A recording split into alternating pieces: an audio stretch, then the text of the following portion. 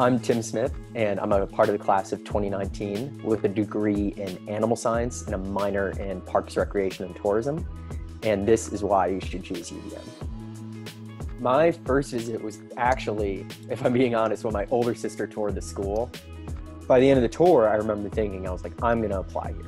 I wish you all could be here today on campus because I would want to show you all of the things happening.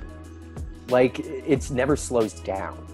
It's the kind of campus where the first day that hits 50 degrees, you can't see the grass because everyone is outside studying, having their classes, like playing Frisbee, whatever. You know, it's the kind of place that I remember, like, I'd be walking to go get a sandwich for lunch and I'd bump into someone. I'd be like, what are you up to? And they're like, oh, I'm going to the 3D printing lab. There was just like always stuff going on.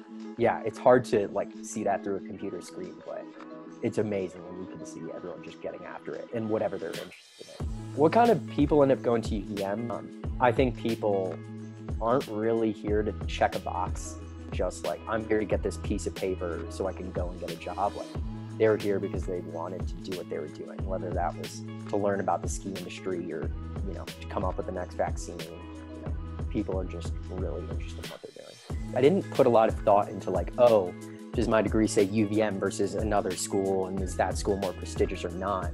I felt confident. I was like, I came away with skills I believe I need to pursue what I want. And that's happened. I felt ready to enter the world.